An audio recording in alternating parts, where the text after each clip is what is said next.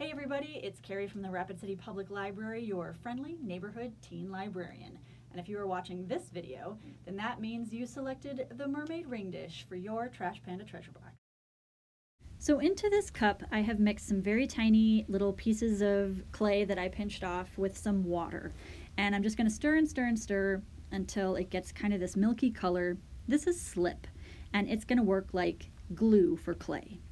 Then take your ball of clay, and I know that I'm going to use about half for my bowl, my dish, and half for the actual mermaid tail. So the first thing I'm going to do is show you guys a couple of different ways that you can form a bowl or a dish. The first is just take a ball, pinch your thumbs in, and start to work it out in kind of a hollowed out half circle. Pretty easy. I believe this is called a pinch pot. That is one way that you can make a bowl or a dish. Second way is I'm going to roll this, always moving my hands slowly out as I'm rolling until I have a super long noodly piece. And the super long noodly piece can then be coiled up, and this is how to make something that's called a coil pot. So you coil it around and around until you have the size dish that you want, or bowl bottom, and then I'm going to use a little bit of that slip, and I'm going to attach another coil, another long noodle piece, to start to build up some walls. And you just go around and around and around, keep adding a little bit of that slip in there to help it stick together. You can smooth out the coils afterwards if you don't like the look of those. You can add more slip to even those out, and keep going around and around. But I think the way that I would like to do mine is I'm kind of going to make a pancake. So I'm going to use my fingers to make a flat disc. And I don't want it to be too thin, because with clay, the thinner it is, the more brittle and breakable it is. So I'm going to try to keep it a little bit thick. And then I'm just going to turn up the back edge. I might want it a little taller than that. There we go. And that's going to be my dish, and I'm going to have a mermaid tail kind of coming up out of it. Now I know for mermaids, they have scales on their tails, right? So a mermaid tail is kind of a triangle shape, right? Elongated triangle, a little wider at the bottom than at the top. I'm going to just do kind of a quick triangle here so I can show you one way that we can get that scale pattern. In your box you have a popsicle stick. So if this were a mermaid tail that I was going to put on my bowl, I can use this, just kind of flattening and rocking it back and forth to make a scale pattern. And I'm kind of just doing every other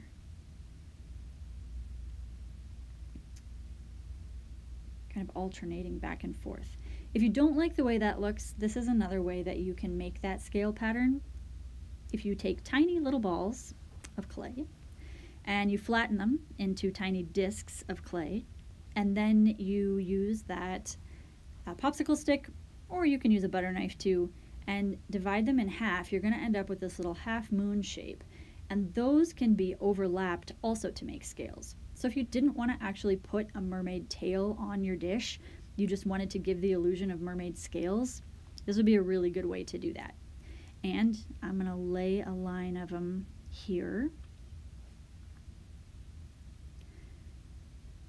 And then same kind of thing, you overlap every other.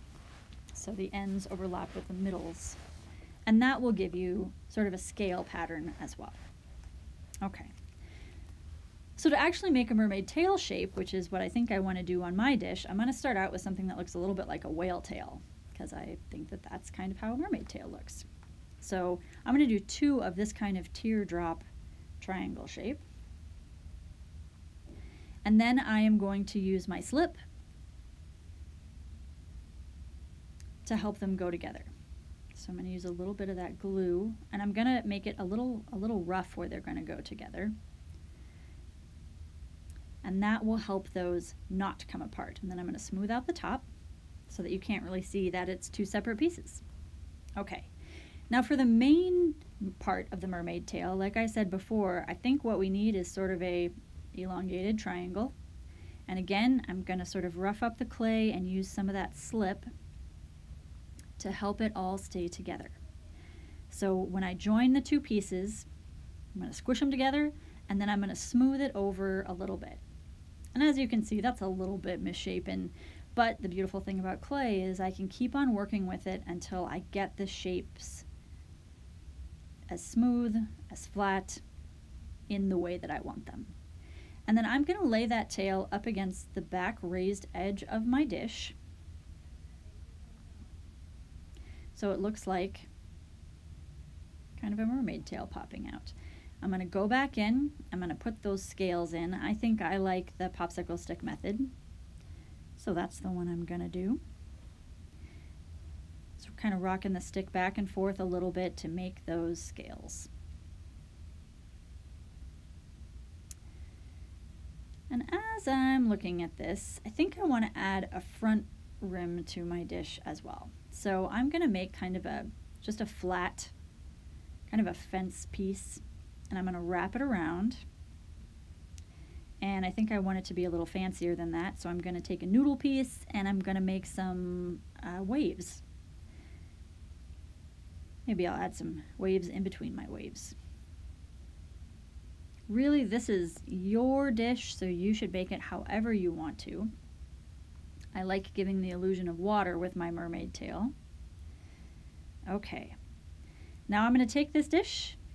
I'm going to make sure that everything is stuck together pretty good, and then I'm going to let it dry overnight.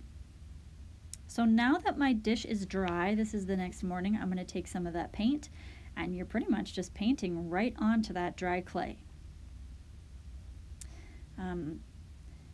We've got some lovely light blue that I like for kind of ocean all around my mermaid tail.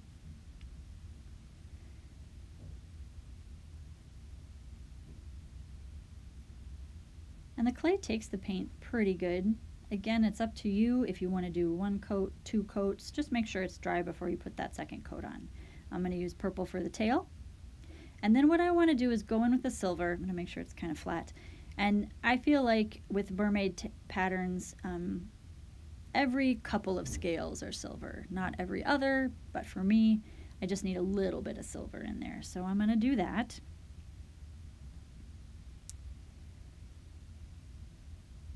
And then I think I'm going to do the end of the tail too, because that's the part that we see. So I would like it if that were silver also. And again, I'm just going to let this dry. When it's finished, I'll be able to take a look after it's all dry and see if I like it or if I want to repaint or touch up or make some more scales silver. But that will be your dish.